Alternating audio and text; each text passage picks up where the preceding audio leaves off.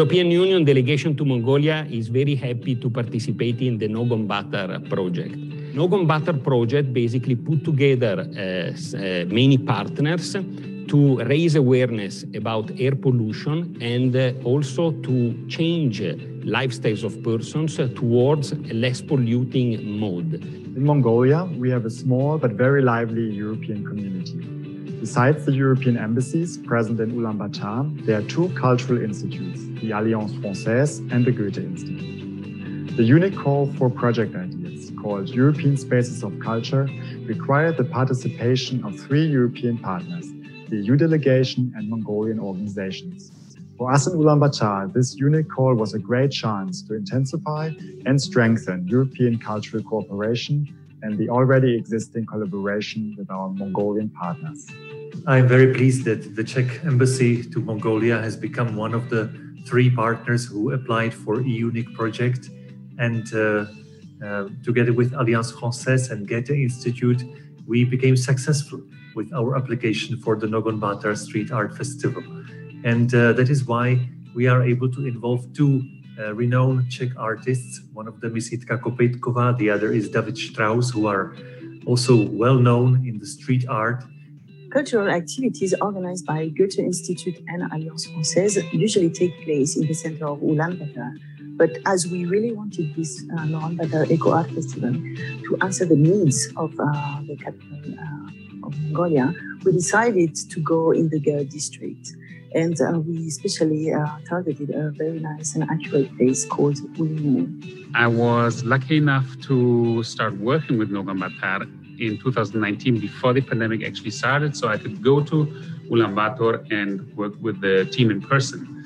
And my role in the No Gun Batar project was to help with the planning and strategy of the festival and to host workshops for idea generation of the festival formats.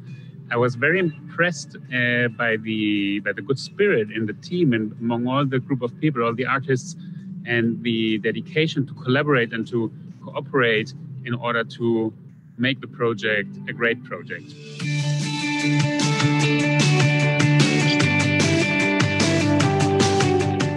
Ногоон Баатар төслийн хүрээнд дулаан шидэл төслийн мэргэжсэн баррикадууд ногоон нуур цэцэрлэгт хүрээлэнгийн байшинг стандартын дагуу дулаалсан. Дулаан шидэл төсөл нь 2018 оноос 2021 онд хэрэгжиж байгаа. Гэр хорооллын хувийн сууцыг дулааснаар мөн дулаан алдагдлыг багасгаснаар агаарын бохирдлыг бууруулахад хувь нэмрээ оруулах зорилготой төсөл. Дулаан шидэл төслийг жирээс олон улсын төрийн бас байгууллага, шүтээсийн дэргэдэх барилгын эрчим хүчний нэмэлтийн төв, Монголын барилгын үндэсний ассоциац болон People-ийн нийт олон улсын төрийн бас байгууллага хамтарч хэрэгжүүлдэг.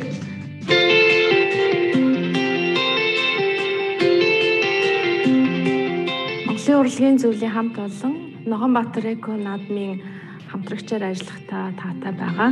За манай байгууллагын хувьд агаарын бохирдлын хор уршгийг хүүхд залуучуудад таниулах Ногоон Баатар наадмын хүрээнд гар зургийн уралдааныг бол гэр хорооллын, захын хорооллын хүүхдүүдийн дунд бол зарласан байгаа. Ингээд энэ хүн наадмын хүрээнд нийт 111 бүтээлийг бид одоогийн байдлаар бол хүлээж аваад нийт 3000 гаруй хүнд хүрсэн. 7 дүүргийн 35 хороодын айл өрхөд бол энэ хүү төслөөр хурж ажилласан юм үр дүнтэй байна. За тэгээд наадам чалгарсан 20 шилдэг одоо бүтээлийг бид нэр шүүгчдийн зүгээс шалгаруулад нийт хүүхдүүдтэй шагналыг гардуулахад одоо бэлэн болсон байгаа.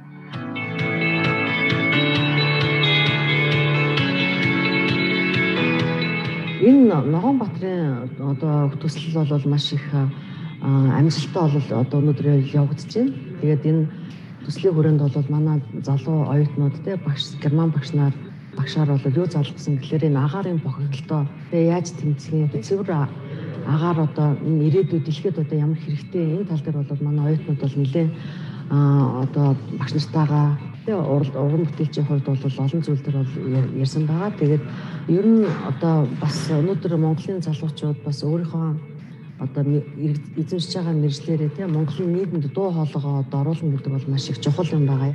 I was asked to do an illustration workshop with the students of the University of Art. and also in collaboration with Monsuda Publishing. We had some input sessions where we talked about the development and the working procedure and technique. And we had several outstanding books of other illustrators we had a look at. In the practical part of the workshop, the students worked on a poster which had to deal with air pollution. The students were supposed to create an illustration and to think about how to combine the illustration with text to make a poster out of it. So now work is done. It was challenging to do it online, but we succeeded. We laughed, we discussed, we did illustrations, and there will be a little competition. And I'm curious who of the students will get some of the poster prizes.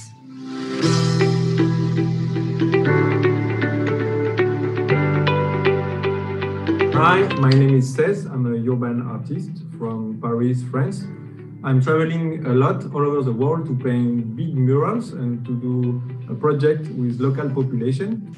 I also have a work inside in my studio, painting canvases, making sculpture, preparing installation, and I try to work outside in the streets and also inside in museum, galleries, or foundation. So I'm being very glad to participate to the Nogun Bator Eco Festival. It was such a good experience because I've seen incredible work with different media. Hello everyone in Ulaanbaatar and everyone involved in the Nogun Bator Eco Festival. My name is David Strauss. I was involved in a virtual meeting with artists that were interested in street art. I'm excited to see what the results are from the festival and from some of the other artists from France and Germany who are participating, including Yitka Kopeitkova.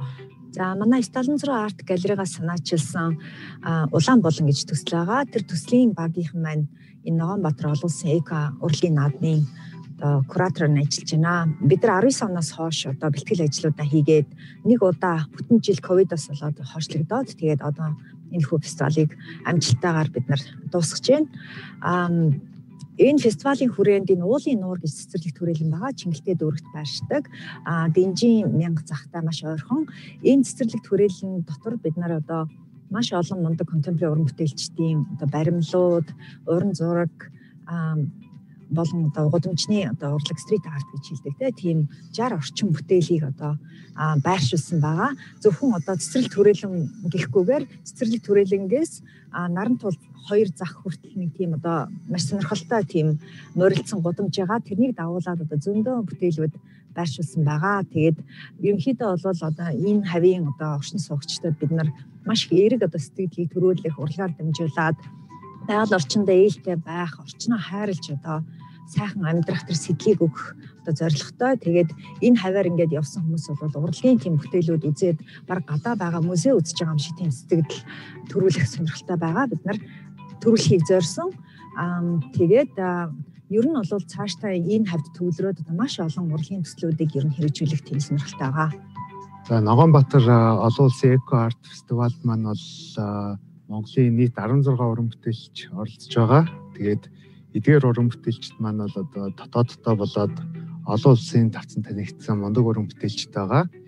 Тэгээд энэ төслийн үр дүнд бол одоо үнэхээр сонирхолтой сайхан бүтээлүүд төрнө гэдэгт итгэлтэй байгаа. Ногоон цэцэрлэгт хүрээлэн үүсгэн байгуулаад 9 жилийн ажиллаж байна. За манай энэ газар 2012 оноос хойшоо энэ хогийн цэг байсан газрыг цэвэрлээд тэгээд хог цэвэрсээс одоо борооны усаар тижигдээд энэ нуур бий болсон байгаа. Энэ газараа аль болох олон уран бүтээлчдийг оролцуулж ингэж одоо энэ фестивал олон нийтийн арга хэмжээ зохион байгуулах. За энэ эколог өөрсдийнхөө одоо амьдарч байгаа орчныхоо чанарт хүмүүс анхаарах энэ дөөрөлсийн одоо олон нийтийн арга хэмжээ зохион байгуулж эхэлж байгаад бол би хувьдаа маш их баяртай байгаа.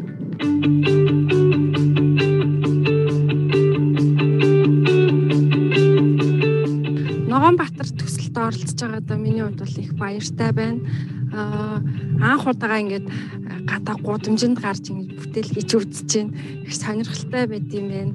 Улаанбаатар хотын гэр орооллын гудамжийг энэ төсөл маань одоо өнгөлөг, гэгээлэг, оршин суугчтай бас уриалан дуудаж одоо амьдрах орчноо Улаанбаатар хотын нэгэн бас нэг сайхан гудамж болох тийм төсөл байх гэдээ би оролцож байгаа.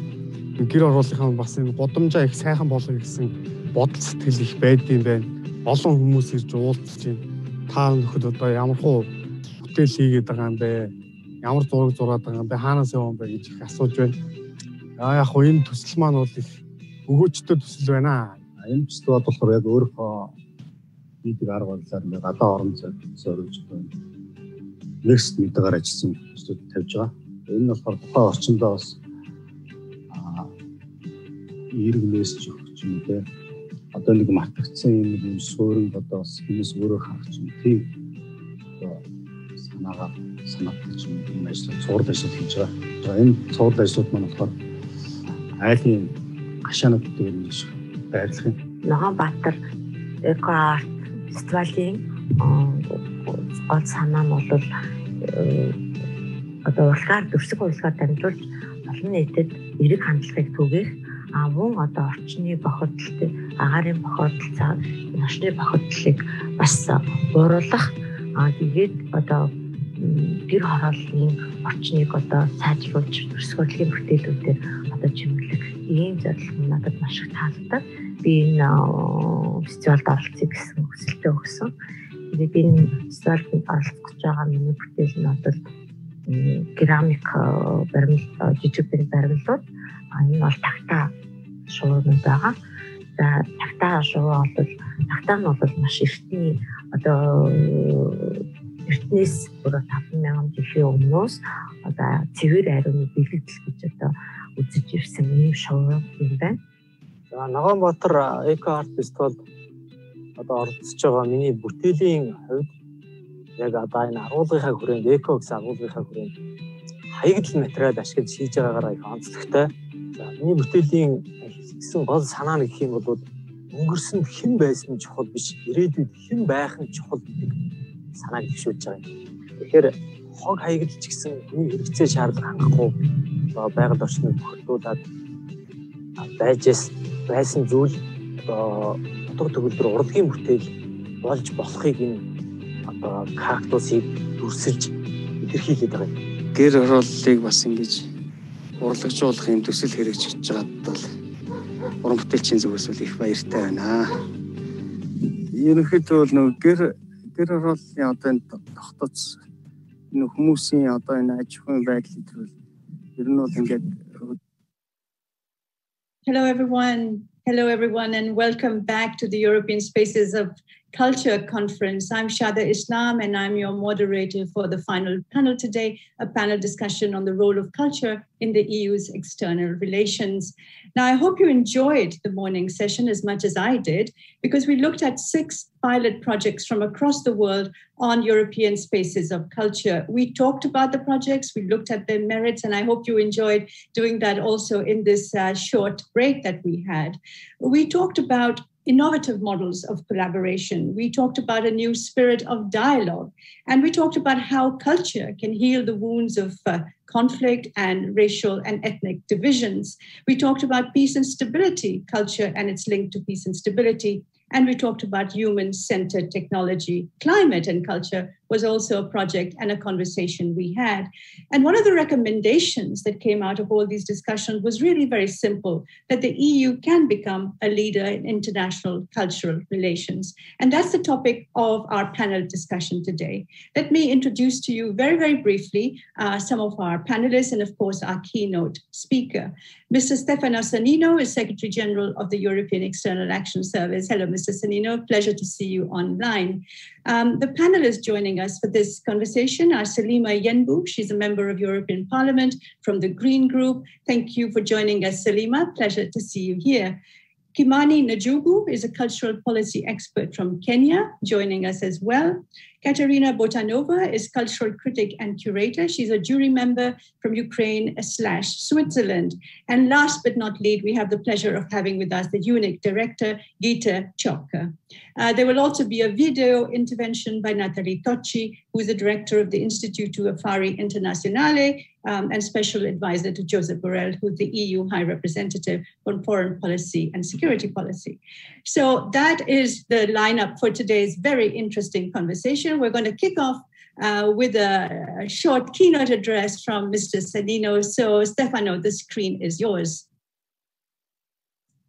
Thank you very much, and thanks for inviting me to this debate. And I think it's extremely important that we can discuss the engagement of the European Union in international cultural relations in general, and in the European space of culture in particular. I understand that this is the last panel of the conference today, and so I mean it's always also trying to look at the future, looking ahead, and how we can contribute and how can culture contribute to the European Union roles in the world. The EIS is a relatively young institution, so we have just celebrated our 10th birthday a few months ago. And as such, is still a relatively young player in external action. And this is even more true when it comes to the international cultural relations. I'm saying this because while in member states, the cultural diplomacy has long been an established and valuable component of the diplomatic toolbox, for us, for the EIS, this is a relatively more recent acquisition, and we are still, let's say, in the process of trying to shape up and develop better the work that we can do in this sector, and how we can create, in this case too, a Team Europe spirit, bringing together all the different elements, different components that we have at our disposal. I think that one has to stress the fact that the recent developments have increased the relevance of culture in the EU external action. I'm referring in particular to, let's say, I would say the models which are competing among them. In the democratic against the autocratic, but also the approach that we are having in our own societies, the polarization, and from all points of view, political, cultural, that we are going through, and the different narratives around the main issues of our political agenda. And from that point of view, the cultural dimension can be extremely important to, let's say, overcome these differences, to reduce the level of polarization, and also to take part, and one has to be, let's say, direct in this, in the idea of the narratives that are being developed, because I think that we have also a very positive story to tell. And it is the story of our cultural diversity. It's the story about who we are, I mean, in terms of diversity, in terms of openness, and what we do in terms of also of using these instruments in support of our key foreign policy objectives. And I'm thinking about the strengthening of multilateralism, which is a key for our action, but also the support to human rights, to democracy, and to freedom of expression. And I think that we cannot forget, especially in these days, that the forced landing of the plane and the arrest of Raman, the Belarusian journalist, has been done on the basis of a denial of his freedom of expression. So now more than ever, it is important to make this point. Let me make just three observations in this context. First of all, about the link between culture and sustainable development. And it's it's very clear that sustainable development is a key priority for the von der Leyen Commission and for the agenda of the European Union as a whole. It's not only on the Commission side. Culture, from that point of view, is a vector for change and a change agent also when it comes to the thinking of behavior of the people. So this calls for increasing our activity in this sector to sharpen the sensitivity. I think that from that point of view, the younger generations are much more aware of this than us. But it's important that we continue working intensively on this point, also because there are several elements, because there is the climate change, but there's also the biodiversity loss. And from that point of view, there is still a lot of work that needs to be done in order to raise the sensitivity on the risk of biodiversity loss. And then the other problem of the use of the resources. We all know that we use much more resources than the planet is able to reproduce. So from all that point, these are all elements that should be very much part of our activity.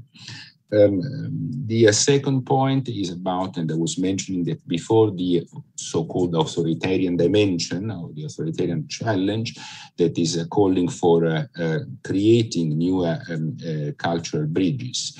But also to tell our story. I mean, unfortunately, and I mean, again, I'm referring to relatively recent events in the battle of narratives about, for example, vaccination. The authoritarian regimes have almost made a point of being more effective in facing the challenges and the threats of the COVID and in general of the threats to the society against, let's say, our slowness in producing results and responses. But as a matter of fact, we see that, I would say, our work, I mean, our narrative and our action has been much more convincing, and now we have been able to deploy and roll out vaccine schemes. We have continued exporting vaccines all over the world. We have supported the COVAX scheme. We are supporting vaccine redistribution in different countries, and we are working on a number of other initiatives, including how to enhance the capacity production in the pharmaceutical sector in other continents. All that to say that it is important to to create awareness on this, and we need to generate capacity to stress the importance of our way of thinking and our way of producing results and political results. There is one element which is also important to mention in this context, and that the new culture-based approaches help dealing with the colonial past. And the question of how to deal with the cultural heritage from colonial contexts is something that has, especially in the collections of European ethnological museum, has gained momentum. We know that the returns or restitutions of cultural properties fall within the exclusive competence of member states, but dialogue, capacity building, cooperation, especially with African countries, could in the long run be fostered at the European level. There is a final element that I want to mention and I want to stress. Culture is also a very important vector for economic development. And we have to be able to integrate the culture into the economic dimension much more. And this can be a factor that is generating growth in the world, especially in countries that need to find new ways of being part of the economic scenario. So on the basis of all this consideration, I believe that the European Union and the External Action Service needs to strengthen the dimension of international cultural relations. I'm not saying that it's going to be easy. We are in a constant struggle about budgets, about resources, about doing more with less. I, especially in my new capacity, understand that there are limits to what you can do more with less, because it's there are many competing priorities and a relatively limited amount of resources available. But again, we want to invest in this area. And I hope that you will see also some clear indications in the redefinition of the structure of the EIS, which is now coming to fruition, I hope, in the next few weeks. European spaces of culture with the aim to develop innovative pattern of co-creation are an important element of our toolbox. The new European Bauhaus with its different working methods used up until now is also a very relevant example from that point of view. And I hope that we can create new spaces for exchanges and discussion starting already in the design phase. So I will stop it there. But again, I want to stress once again the importance for all these reasons of the development of our international cultural dimension. Thank you very much.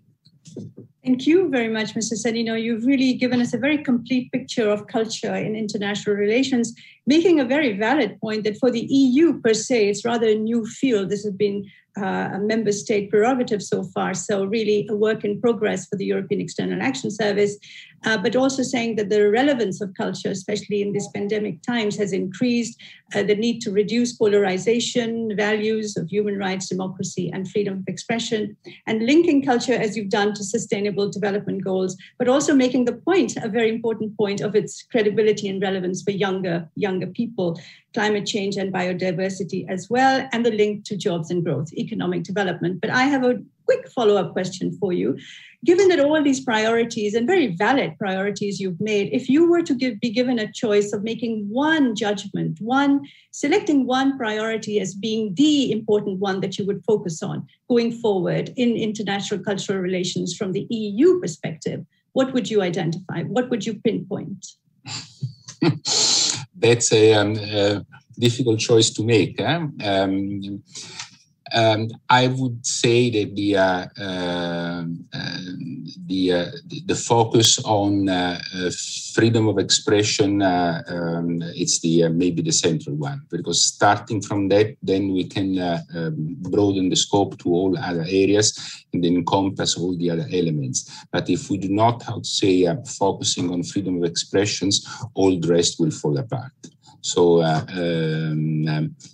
let's go to the fundamentals and to the basic first, and then we develop all the rest.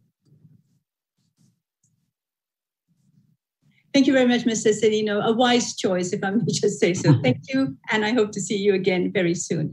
Take care. Let's turn now to a video from Nathalie Tocci. As I said, she's the special advisor to Josep Borrell, the EU High Representative for Foreign and Security Policy. Let's play the video, please, now. Hello, everyone. It's a real pleasure to be with you, albeit virtually, at this high-level conference organised by the EU National Institutes for Culture. Now, indeed, looking at the role of culture in the EU's external action really brings us to a wider reflection about the way in which European foreign policy is more broadly conceived, and as it has been construed, if you like, over the years. I mean, in a sense, if you think about it, and different terms have been used over the years, the idea of Europe's external action, of European foreign policy, as being a foreign policy which has been, over the years, defined as comprehensive, as integrated, as being joined up, or at least having the ambition of being comprehensive, joined up, and integrated, really speaks about a foreign policy which is understood as bringing together different policy fields, so from trade to development to security, to research, to infrastructure, to digital, energy, climate, and of course, crucially, culture as well as being a foreign policy in which the supranational level, of course, coexists with the national level. So the idea of comprehensive, a joined up, and integrated foreign policy in which both at supranational level and at national level, different policy fields coexist, of which obviously culture is a key one in this respect. So going in a sense a little bit more deeply into why culture and cultural policy have emerged, in a sense have re-emerged as key themes in European foreign policy, I think it's important to put the spotlight onto another key notion, which has really emerged as being a dominant notion, in a sense, both concerning European foreign policy, as well as the way in which the European Union is internally understood. And this is the notion of resilience. Now, resilience has really kind of emerged as a key theme initially when we were talking about, in the foreign policy fields, when we were talking about fragile countries, particularly in our neighborhood, be it to the east or be it to the south. And the idea that the fragilities and the vulnerabilities across, again, different policy spheres required a resilience building approach in which culture played a prominent role. So this is something, in a sense, that beginning in 2014, 2015, started becoming fairly widespread. But what's interesting about this notion is that now we talk about resilience even when we talk internally about the European Union. So the idea that resilience building is also something that applies internally to the European Union itself. The idea of being able to respond and adapt to crises, to shocks, to bounce back basically after a shock or a crisis, as indeed we're obviously living through now over the course of the pandemic. So precisely how is it that culture plays a role in all of this? Now, beyond being obviously a policy area in and of itself, I think what is key about culture and cultural policy is that it interacts crucially, and this is why the integrated or the comprehensive approach or the joined up approach is so important. It interacts with other sectors, with other policy spheres. So for example, if we're thinking about health, in the course of this pandemic, obviously, health policy has been a key aspect. Well, very clearly, when it comes to public health, culture has a key role to play. Culture, particularly if understood as being obviously intimately connected with information and education. If one thinks about all of the practices that one has sort of learned, if you like, over the course of this pandemic, from social distancing to in general, if you like, sort of readying ourselves up to completely different lifestyles. Culture obviously has been a key element, if you like, of our resilience as individuals and as communities. I think equally important is the idea of economic resilience and how culture plays a key role in this respect. We only need to think, for instance, about the role that the creative industries are playing and will be playing in the revamping, in the reignition of our European economies after this pandemic. And then, of course, and perhaps this is the most crucial of all, the idea of political resilience. And political resilience understood also as a resilience that really puts at the heart notions like, obviously, political participation and human rights and rule of law. And the fundamental role that culture plays in consolidating and spreading and deepening many of these values across different forms, be it through art, be it through education. So, of course, the fascinating aspect about culture is the way in which it obviously filters through across different spheres, as I said, from information to education, to art, entertainment. So in all of this, and to sort of conclude, how is it also that culture plays out in terms of the, how is it that one promotes resilience, be it internally within the union and above all externally through our external action, by integrating, if you like, in our foreign policies more traditionally, if you like, understood. Well, very clearly, there is a bilateral element to this. So the way in which culture and cultural policy need to feature increasingly prominently in the bilateral relations, in the sort of state-to-state relations, if you like, with third countries. An integrated approach, a comprehensive approach, a joined-up approach, at the end of the day, mean that when the European Union has its relations with anyone third country, it is not simply a conversation about security or about development or about trade, but culture has to feature prominently, if you like, in the construction of that relationship. Secondly, of course, it's the way in which the European Union does policy with the non-state level, and therefore the direct promotion of culture through relations and engagement and support for civil society externally in the Union. And then, of course, there is third dominant aspect, if you like, of European foreign policy, which is intimately connected, if you like, to the very core of the EU's interests, which is, of course, multilateralism and global governance. And so ensuring, and of course, the UNESCO is the first but not the only port of call, it is key that in its support for multilateralism and global governance, culture features prominently, both by directly supporting those international organizations that deal with culture, but also ensuring that even in other multilateral organizations, culture is increasingly mainstreamed, if you like, in their respective fields of work.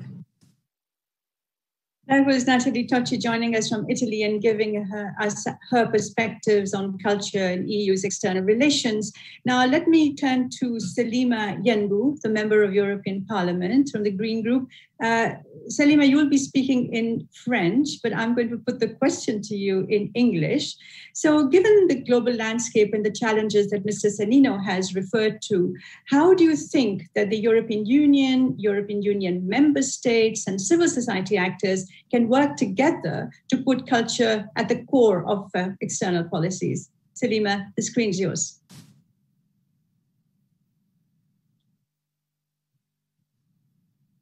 Merci beaucoup. Merci à UNIT. Thank you very much. Thank you to UNIT for this conference, and thank you for this invitation. So I will try to be general, and then I will talk into more detail to answer the question. So culture is essential, and we need to add culture to the agenda, especially after this pandemic. In fact, the post-COVID world does depend on culture. I am MEP since 2019, so this is my first mandate, but I'm also a member of the CULT and I'm a part of the Green Party, but I'm also the member of the Foreign Affairs Commissions and Human Rights, and so I also defend culture since the beginning of my term. And so the European Spaces of Culture initiative was initiated by my group, the Green Party. And so I want to make sure that the cultural relations and that cultural actions can develop in the future. Since 2011, we've had debates, communications, resolutions, and we had a joint report in 2017. And this is an important reference because it asks for a change of paradigms in cultural relations. For example, they ask for an interpersonal relationship in cultural relations. But where are we now? What kind of perspective do we have for international cultural relations?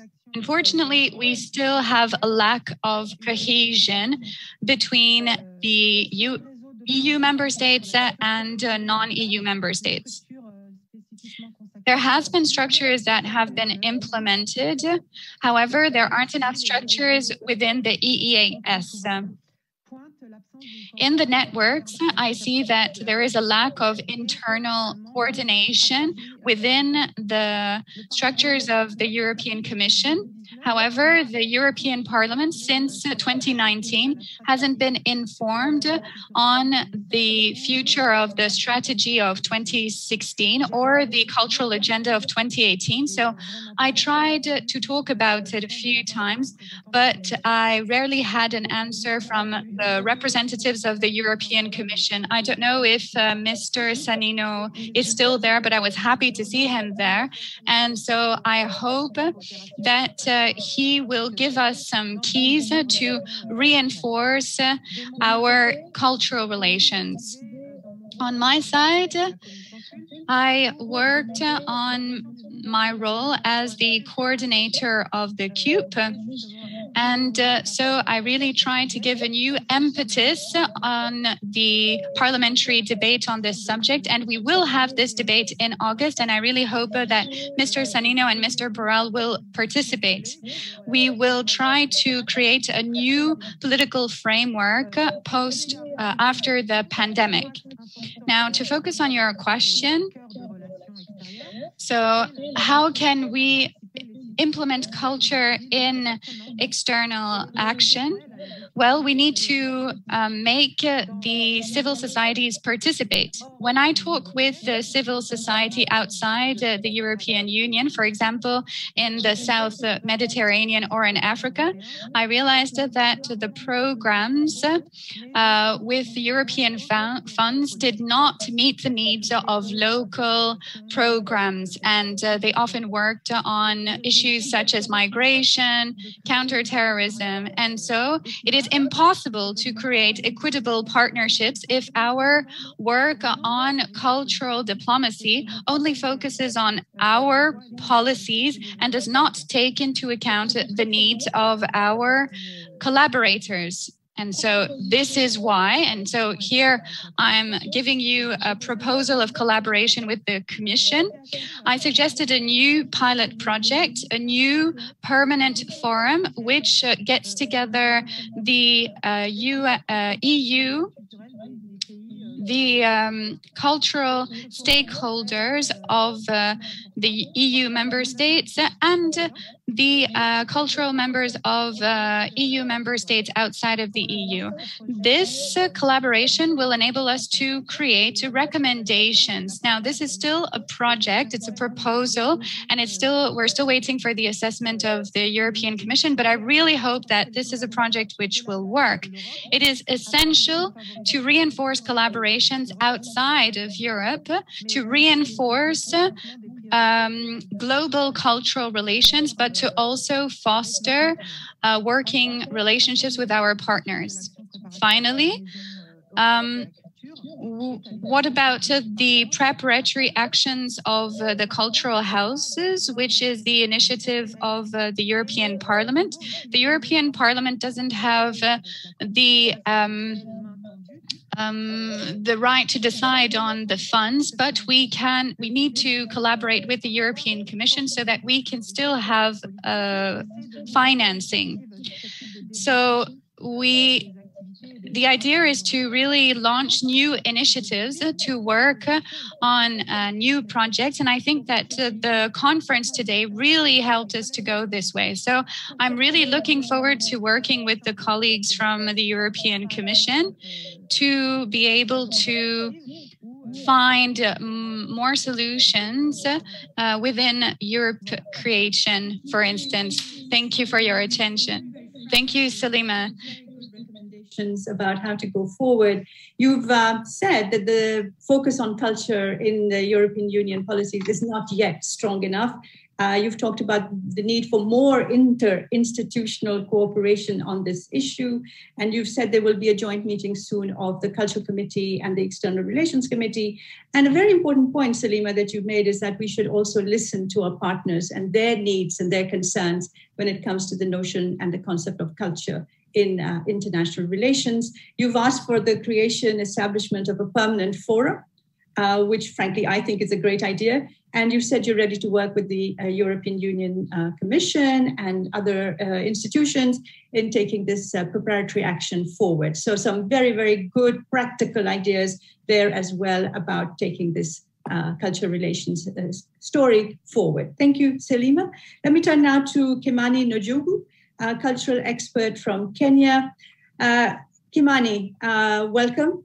Great to have you here. Tell us from your point of view as the cultural policy expert, what do you think is important when the EU defines its cultural relations policy, especially when you're looking at the European spaces of culture? And are we listening, a point that Salima made, are we listening and learning enough from our partners across the world? Screen's yours, Kimani. Thank you very much for the opportunity to talk about this very important topic. And on the role of culture in the future of European Union external action. I think that we are agreed that culture is really central to the European Union external relations.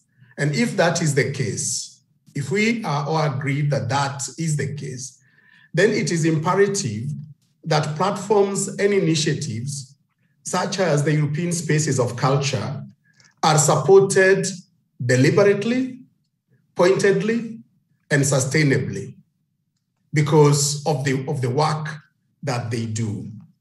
Now, at the center of that work is really increasing global understanding and global sharing of human values. Notice that I'm talking about human values, not European values, but really human values in a very inclusive and integrated manner. The platforms that we have for culture really do show us the particularities and uniqueness of our communities, even as they enhance, our collective human condition.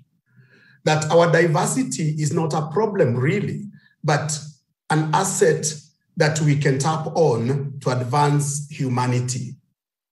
So what should the cultural policy, the cultural relations policy of the European Union be looking at? In my view, the first thing that they need to be able to look at is the recognition of culture and the various ways in which it is expressed, such as through the arts, as enablers in our effort to create a more humane, peaceful, and secure world. So the first point of departure is really the recognition of this possibility of culture to create a humane, peaceful, and secure world. Therefore, the deliberate utilization and strategic utilization of cultural and creative industries. And here I'm talking about industries in their entirety, industries that are activated by the imagination and innovation, such as, of course, performing arts, visual arts, audiovisual media, design, and so forth and so on, which collectively lead to the creative economy, that those, assets that we have do contribute to the promotion of human rights, freedom of expression, gender equality, and so forth, especially because culture functions in a transversal manner. Culture transversally engages every aspect of our lives. It engages gender, it engages climate change, it engages human rights, it engages the ways in which we interact with each other. Therefore, the transversal nature of culture ensures that our development is more inclusive, it's more humane, and so on. And I just also want to point to another idea that we really do need to pay attention to. And this is the idea of culture and the creative industries as capable of creating jobs, creating employment, enhancing, our lives, especially in the global south. if you look at the opportunities that culture and the creative industries have, especially with regard to digital technology and the content creation and the ways in which they engage with tourism and so forth, we do see an opportunity here to invest in a very, very deliberate way to minimize the global inequalities through access to finance, access to markets, access to technologies, and so on. Of course, that has to be done through innovative policy formulation. It has to be very innovative. We have to innovatively and collectively come up with policies that kind of take care of not just the global North, but also the global South, if we are committed to equality globally. The third consideration, in my view, that the European Union needs to take into account is the fact that culture is really central to the transmission of values, and that our universal values find expression at the local level. So that when we are doing advocacy, for example, on issues of gender equality, that advocacy ought to be situated in the cultural sphere in which they will be played out, and therefore it's that culture itself is active at the local level as a point of advocacy, so that even when we are dealing with issues of climate change and climate mitigation, we do that through a cultural lens. We do that through a cultural lens. And I think that this is something that the European Union does need to pay particular attention to. The navigation of community structures and values, we know, can be quite slow and arduous, can be quite difficult. And yet it is inevitable that we follow that trajectory, follow that path of engagement. It requires internal dialogue with existing cultural institutions, with existing networks in the community. It calls for patience. It calls for open-mindedness. Now, the other thing that I would like to share with you that relates to what we need to be paying attention to is that cultural relations ought to be driven by a philosophical thrust that respects the knowledge and perspectives of other people. It cannot be the case that the European, knowledge system is the only valuable knowledge system. There are valuable systems located in other parts of the world, and we need to be learning from those knowledge systems. We need to be learning from indigenous knowledge systems or even contemporary knowledge systems that are growing from the global South. That means, therefore, that a progressive cultural policy, a progressive cultural relations policy located in the global North must be a learning policy. It cannot assume that it has reached its optimum. Now, I want to point to the fifth, and I suspect this is my last point of consideration, and that is the utilization of existing policy contexts and mechanisms located in the global South. That indeed, that there do exist in the global South certain systems, certain mechanisms, certain institutions, certain networks and movements, whether they are women's movements, youth movements, art collectives, and so forth, that actually do play a role in the transformation of their societies and communities. And for example, the African Union this year, there is a declaration that this year is Africa's year for arts, culture, and heritage.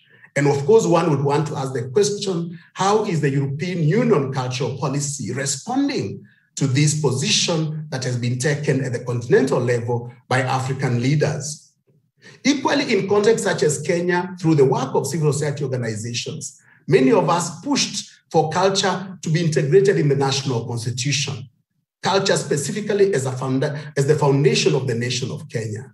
To what extent is the European Union tapping on these very strategic work that has been done by Kenyans to integrate culture in the national constitution? And not just culture, artistic freedom protected alongside academic freedom, alongside other freedoms, artistic freedom, as again articulated in the national constitution. To what extent is this innovation coming from the global south being tapped on by the global north? I think this is really key. And for me, this is what Ubuntu is all about.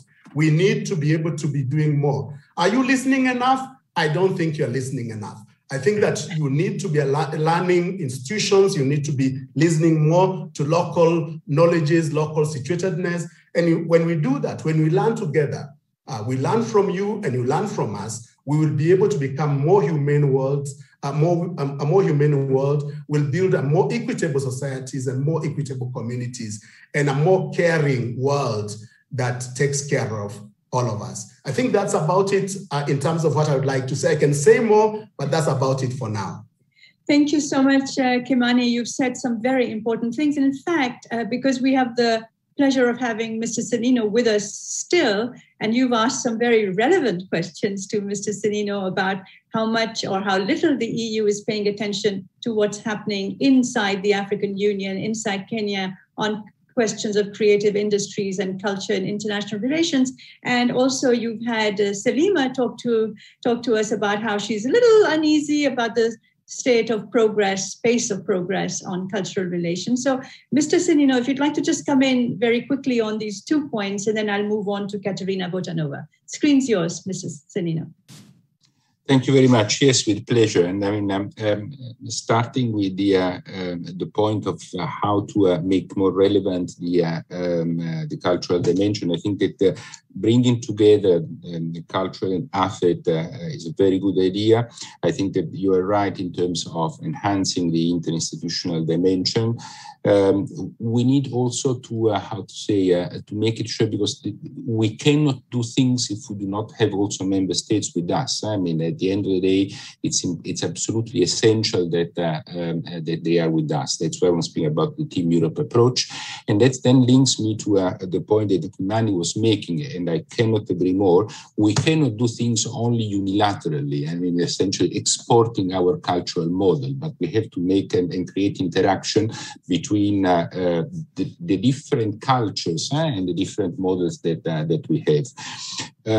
This is in general, I mean, I could say that it should be applicable also at a broader level, and it's what we are trying to do in establishing a new partnership with the African Union and with the African countries to that is not only based on a sort of support coming from the European side towards Africa, but on the contrary, co-creating a common space and co-managing these processes. And one final point that I wanted to make, because I think it's very interesting, and you were taking also one part that I was making about the economic impact of culture.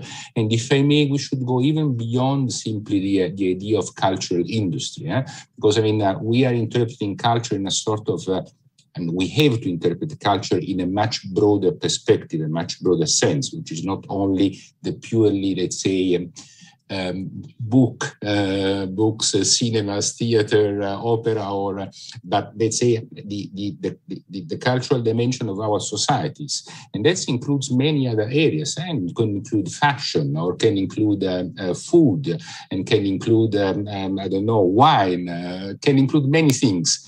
And if we can put together all these different elements, we can create a much more integrating concept, which is also more helpful from the economic point of view. That's also what I have in mind when I'm thinking about how to develop an economic dimension for for let's say our cultural space. Thank you very much, Mr. Sannino. Indeed, the concept of culture, the definition of culture is now very, very wide and very relevant and credible in today's moment. So thank you very much for discussing that and for responding to some of the, let's say, unease that existed in some quarters about how the External Action Service will proceed in actually listening to partners. Let me turn now, thank you very much. So let me turn now to Kateryna Botanova. I have okay, Salima, you want to come in very, very quickly in response to what Mr. Sannino has said? Yes, I'm giving you the screen for a minute. Non, merci. Pas forcément à Monsieur Sannino, mais... Thank you. No, I didn't really want to react to Mr. Sannino, but I wanted to pinpoint the cooperation which we talked about before. So it's really important to define what a cooperation is. We work equal to equal, so there's not a professor and a learner. We talk about multilateral collaboration and something that is useful for both parties. And so I think it would be a mistake to be in competition with our global south or other countries. For instance, China, is working on its cultural relations with other countries. However, China has a hidden agenda because it's propaganda of the Communist Party. And so I think we need to be there too, to be able to develop cultural diplomacy, to share our humanist values and to offer something other than the Chinese perspective.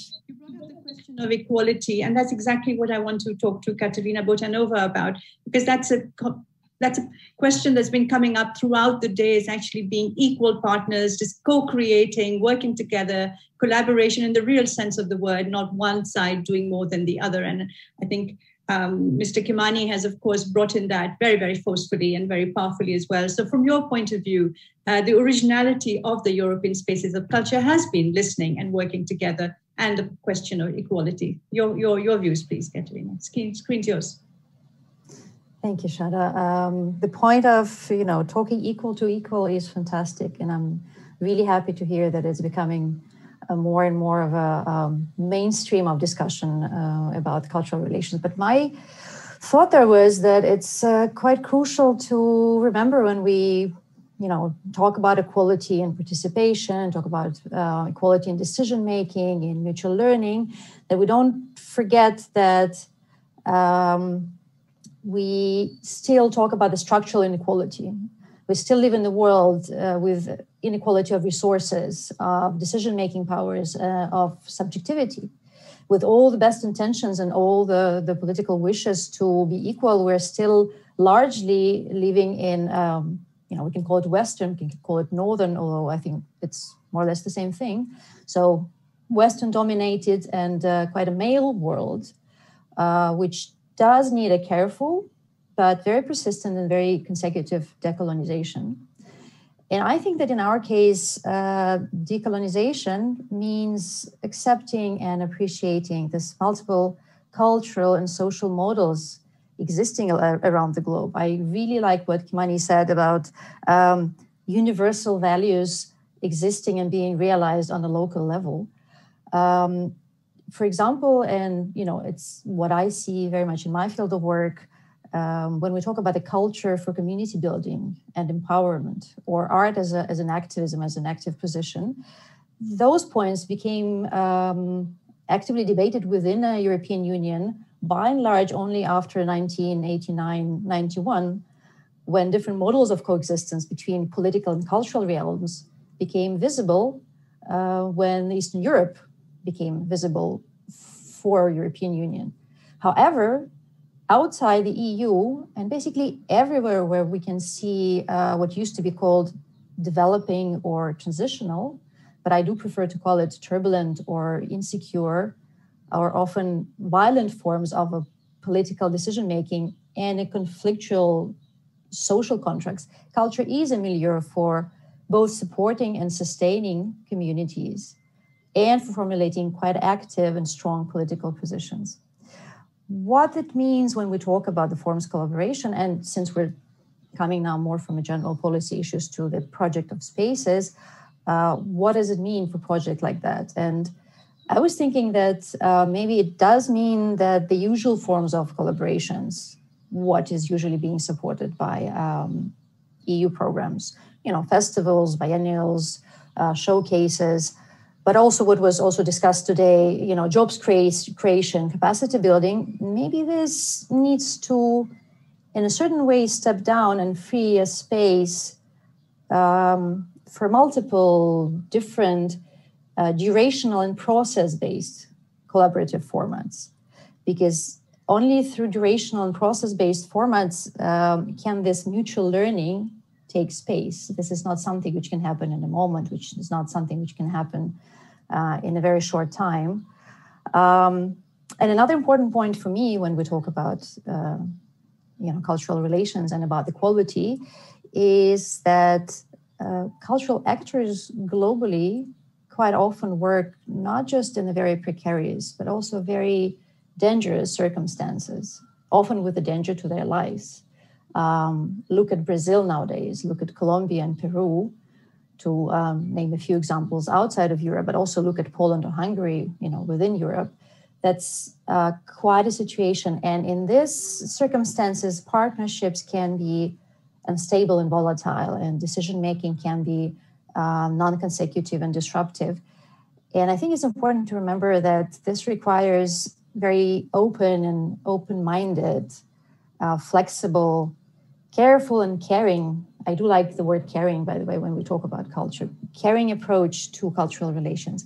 And I'm quite happy as a former jury member of the Spaces Project to say that I think that's exactly what the Spaces Project was striving for and actually did demonstrate. Thank you very much, Kateryna, making a very, very strong point, I thought, towards the end as well about the precarious and fragile conditions under which many cultural actors live outside Europe, but also within Europe. It's a very important point to have a caring approach, as you said. So thank you, Kateryna. Let me move now to Gita. So Gita, European Spaces of Culture, we've talked about it all day. We've sort of identified what makes it very different, very special. So I'd like to get some of your opinion, being director of UNIC, how you see this going forward, and what are the lessons you think you've learned from this experience? Thanks, Shada, and thanks everyone for being here and joining us on this conference where we're bringing together the learnings from these pilot projects that have been happening on the ground as part of the European Spaces of Culture. Just yesterday, I was sitting in where I was giving a lecture at the Vienna Diplomatic Academy about EU cultural relations, and one of my slides was saying culture has to be part and parcel of our foreign policy, which is a statement of the former HR VP Federica Mogherini in 2016, when the strategy on international cultural relations was first published. Culture has to be part and parcel of our foreign policy. Culture is a powerful tool to build bridges between people. This is why cultural diplomacy must be at the core of our relationship with today's world. And it's great to look back at these 5 years of work that has been done since then. And I would like to remind us all that we are a step closer into making culture one of the pillars of the EU's action in the world, because we've gathered the experiences of one of the key programs that implements this strategy and also the new agenda for culture. Even though we have learned that more could be done and that more efforts are desired by certain actors, and we're very happy to also have the European Parliament represented here today with Salima Yenbou. So what have we done overall with these 6 pilot projects? We have identified a powerful model for the cultural relations of the EU to continue. We see this European Spaces of Culture as a model. And it's based on the principles of cultural relations as outlined in the strategy. The principles are mutual listening and learning, reciprocity, dialogue, partnership, bottom-up approach. And, it's not that we just started working with this approach in the last 5 years, but our most seasoned and oldest members has allowed this approach to prosper and gain the trust of partners worldwide. And what we've learned now is that it works even better in the multilateral European setting when we as Europeans work together. This is what we mean when we say EU National Institutes for Culture. At the same time, we look at us as a platform. We're enabling encounters and thereby creating trust and understanding through culture. We're striving to do that. And we can also say that now with the European Spaces of Culture that this model is working, or that this approach is working. you asked about what I learned. I think two things that stood out for me when we talked to the colleagues on the ground who have spent an immense amount of work and energy on making these projects come to fruition.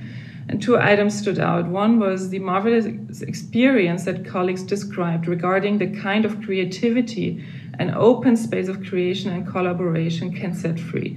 This was clearly defined or described as something new on the EU side, and the value of this was clear to all participants.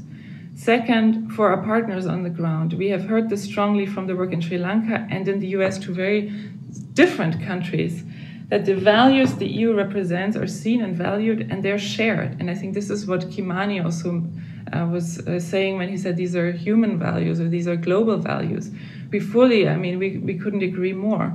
And I think that the fact that our partners in such different countries as the US and Sri Lanka express the same thought shows the potential of the model of European spaces of culture on a geopolitical stage. It's extremely versatile as the activities are based on the local context. I hear from our colleagues, Kateryna and Kimani, that maybe we're not always 100% successful. That's true. This is a learning process, and I think we're on the right track. And that these projects or these activities bring us forward in that regard. Because the idea is that these projects are listening to are developed together with local partners and implemented together as well. And so in the best of the scenarios, we live the values that the EU stands for rather than showcasing them or telling our colleagues that we have certain values. And this is this famous shift from cultural diplomacy, from a traditional approach to a cultural relations approach that Julia highlighted also this morning when she presented the policy recommendations. And what then can also happen is that, this is a bit our role. We always have to, as EU National Institutes for Culture, we are trying to bridge the worlds of policymakers, academics, and practitioners, and our colleagues on the ground. And so it's sometimes a bit of a balance act between recognizing the political needs with what our partners are finding important on the ground. And as we're doing this, as in a reference to policymakers, we can tackle the EU priorities through culture. We've heard it's versatile, it's a vector for so many different aspects. And it can also work for peace and security. Even though, Kateryna mentioned, or Kimani, that this can also sometimes look as very instrumentalizing, but if done with the model of European spaces of culture, culture can enable the expression and dialogue, foster collaboration and a sense of community. It can help deal with trauma, provide opportunities for inclusive development, and so much more. Maybe I do try to be as short, as I know we're running a teeny bit late, but we have until 2:30. Just about innovation again, because that's also something that we set out to do. We wanted to find innovative models. And to be very frank, we have had, we tackled this question from the very beginning. What is innovation? Is it innovation in the arts field that satisfies, or that is an exhibition that could be shown at the Tate Modern? Or is innovation different wherever you go? What does it mean for our project also? And what we defined innovation as, I remember the jury discussions about this as well, Kateryna, I'm looking at you. It's a new process of collaboration. It's about the how, it's about the attitude, it's about how we work together and creating these equitable opportunities and creating equality in this setup, which doesn't necessarily look equal from the start, because as the European Union, as EU member states that we represent in UNIC together with civil society actors, we do bring the funds for this. And so how can we, despite these power relations that we all still under, in our current world, Kateryna mentioned this, and also Stefano Sannino mentioned the colonial aspects that we're dealing, or post-colonial aspects that we're dealing with today, how can we reach equality? And I think the answer lies in the local context. Just as a reminder, the jury picked out 5 projects because we could only finance 5 with the amount, with the funds that we had. But actually 6 projects were implemented because the project in Ethiopia was so convincing to organizations in Ethiopia that they managed to get all their funds from local sources, European sources, international outlets, and also local partners who gave their expertise and their skills. So I would say, to sum up, that we did manage to raise the EU cultural relations to the next level, as we said in our slogan, but we need to raise it to yet another level. We need broader implementation, more flexible and larger budgets, flexible budgets. We don't always need to go huge. We can achieve a lot with the funds, with these projects as they were implemented now. But European Spaces of Culture should become a permanent tool of the EU's external actions. We're very much with Salima on that point. And of course, this was also raised by Julia. And I mean, these activities that have happened in more than 6 countries now, in 6 regions, they were extremely, they had an impact. They achieved something and they should continue. And this is something that we need to build into the European Spaces of Culture, that this is not a one-off activity, but that this can continue. Julia also said that the EU can take the lead in international cultural relations because no other region of the world is fostering this approach. And let's fill this with activities, with more cooperation, with more listening and learning and more joint implementation in this multilateral approach. Thank you. Thank you very much, Gita. Indeed, shouldn't be a one-off. It should be a permanent tool for the European Union in its external relations.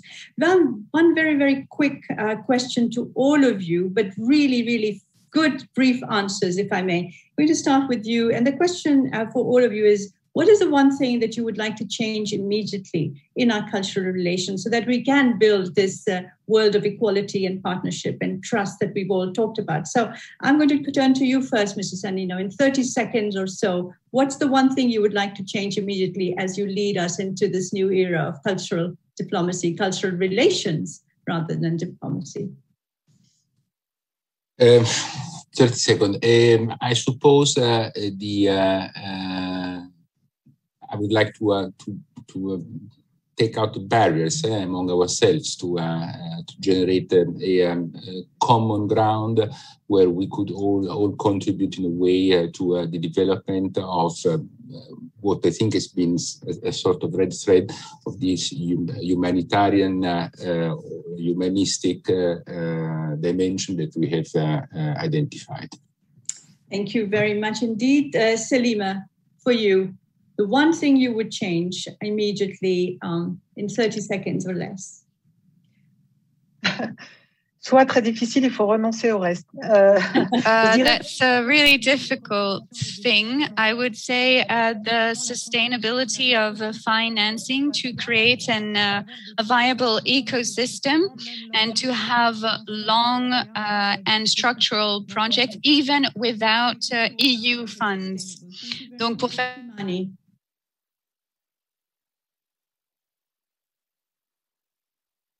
You'll have to unmute yourself, Kimani. Yes, I got it. I think that for me, the first thing we have to do is to democratize access to technologies and access to vaccines. I think that the first thing that our institutions should be able to do is to push towards fairness in access, especially to the COVID-19 vaccine. And I haven't had enough of that shout from all of us. So that's what I'd like to change. Thank you very much, Kimani. Kateryna. The value of local expertise and the place of local expertise in cultural relations. But the most important, I would say, is planning horizons for programs and funding. Extend them to be able to plan and work in longer stretches of time. I think that's very important for all of us. Thank you very much. Gita. Yeah, I think I would want to look at our own network of the EU National Institutes for Culture. I think we need to create even more of a habit of working together so that we can also work in an impactful way with our local partners on the ground, taking into account all that has been said before. When we look at our budgets, for instance, only 1% is approximately spent on European action, and I think that could easily be 10%. Thank you very much indeed to all of you. So final word from me. As you know, I'm based in Brussels. I watch European Union foreign policy, security policy, trade development, and the inclusion and diversity agenda. And having listened to this wonderful conference from the beginning, watched how culture, the concept, the definition is becoming wider, more relevant to today's challenges, and listening to how all of you have really interacted with each other, but also on the question of how we can become more equal, how we can work together, innovative ways of collaboration, and also new ways of dialogue. I think, if I may say so, that the one immediate challenge that we have, in a sense, overcome, at least partially, is a change in our mindsets, at looking at the world as interdependent, interactive, and interconnected, and not working anymore, as often we've done in the past, really, in silos. So congratulations to all of you. Congratulations to the European Spaces of Culture. And I do wish you all the best in the coming years, because as all of you have said, this should not just be a one-off. This is something that is essential in our toolbox as we move forward in EU external relations. So thank you very much indeed to all of you. I would just say to you that the entire conference, as you know, has been recorded, and it will be available on UNIC's website for all of us to see and to treasure and to learn from. And I'd like to now finally give the floor to Guzman Palacios again. He's the Vice President of UNIC, for his closing words. And from me, Shada Islam, here in Brussels, thank you everyone for joining us. Guzman, the screen's yours. Well, thank you very much, Shada. Thank you to all of you. I hope you have enjoyed the conference of today. I think it was great hearing from all of you, and it's been especially interesting from my point of view. Today we have seen how the still relatively new, given that the strategy was adopted 5 years ago in 2016, EU approach to cultural relations works in practice, and that the model of European spaces of culture is viable in creating the desired results. From bringing the worlds of arts and technology together to humanize the debate on technological developments and raising awareness of critical issues such as air pollution, to bringing artists and local communities to work together towards peaceful coexistence, decolonization, gender equality, for example. We have seen that collaboration based on innovative partnerships, co-creation, and a spirit of equality can go far in bringing people together and pressing local issues together via creativity. And that is an approach in Europe's external relations to the world that is much needed. One thing that has become clear by shifting through the project outcomes and statements of those involved is that this is an initiative that can truly create trust and understanding, that it brings the EU's relationships with the world forward in a way that is based on mutual listening and learning, creating a dialogue. Through dialogue, we get to know each other. And if we know each other, we are better equipped to create a more peaceful world. And it's not that our aim when we engage with people on a global stage, peace. A lot, however, has still to be done to take this further to make this world on a structural basis. What became clear in the conference today is that we need to continue not only to project European spaces of culture, but the activities on the ground. That the world needs its implementing the strategic approach to cultural relations, and that it should become a permanent tool of EU external action. We heard as well that a challenge is achieving true equal design, delivery, and ownership of a project. To that end, EUNIC is currently designing a fair collaboration toolkit with the support of 6 experts from all 4 corners of the world. Surveys will be launched and roundtables organized to ask a wide field of actors how this can be achieved. Information on this will be shared via our channels. Do sign up and participate. We are looking forward to continue European spaces of culture beyond the current project runtime to further the practice of cultural relations and policy dialogue, aiming all our efforts into making this a steady, normal part of the EU's programming.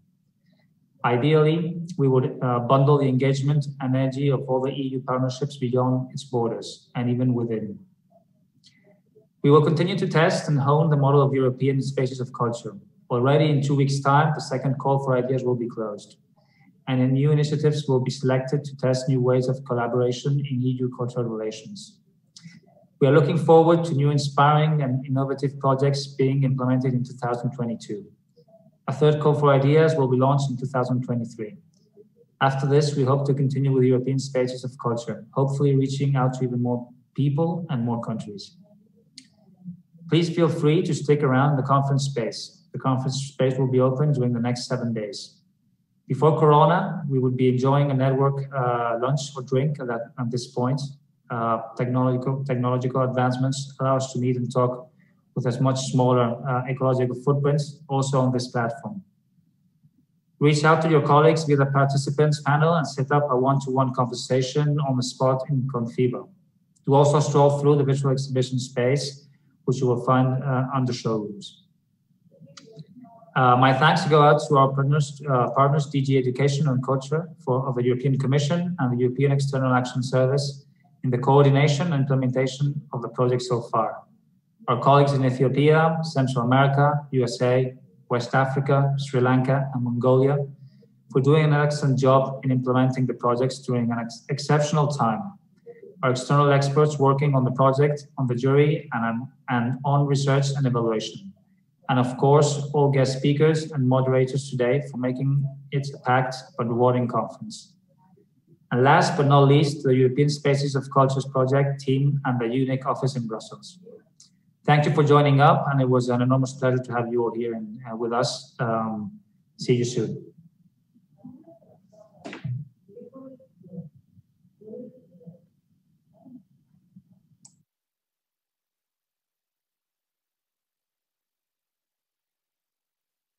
What I most like about European Spaces of Culture is that they're an absolute eye-opener on the importance of culture in the EU external action.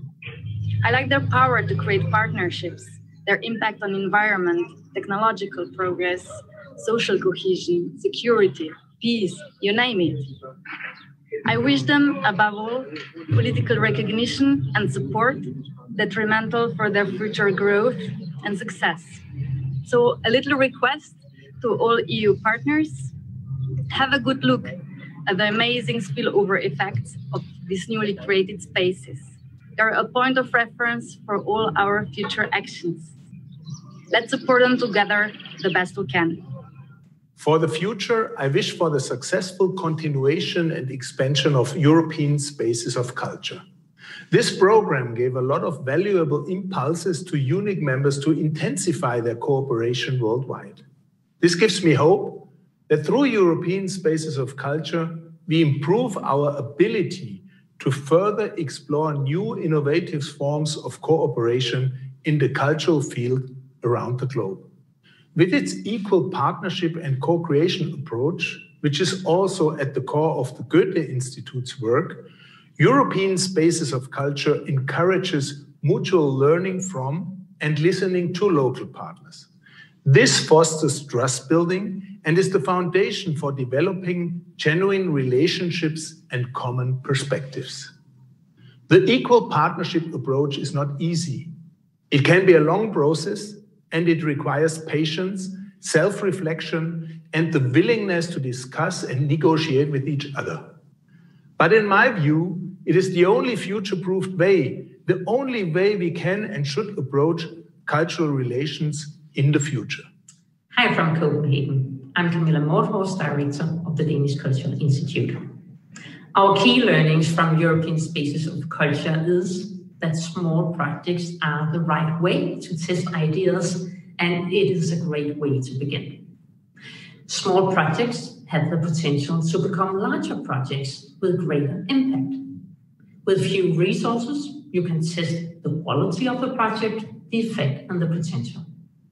You can find the right partners and improve your network and ability to meet local needs and develop common ideas.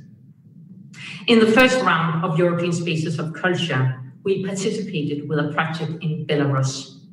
This project became the inspiration for the design of a larger EU for Culture project, which we will be part of the next 4 years. European Spaces of Culture provide a platform for new dialogues and mutual inspiration. I hope the program will continue and expand. Hello all, my name is Aminat from Ethiopia about our project. Ethiopian Spaces of Culture catalyzed the creation process of new collaboration platforms, and it's important for it to continue as experimenting with new means of working together is important for coherent cultural diplomacy. Thank you. It was a great experience for me to create Nogon Batara International Eco Art Festival, which involved more than 200 people of different generations, backgrounds, and nationality. I think European Spaces of Culture builds kind of international local community lab where cultures become a language for mutual understanding and tool for collaboration. I highly appreciate this initiative and wish a great success for the future activities. Como actor del proyecto Dioniso, espero que Triángulo Teatro siga integrando Centroamérica con textos europeos. Espero que las voces también de Centroamérica se escuchen en otras latitudes y ojalá que se puedan retomar las giras centroamericanas presenciales para que podamos intercambiar entre artistas y conocer las realidades de uno y otro país.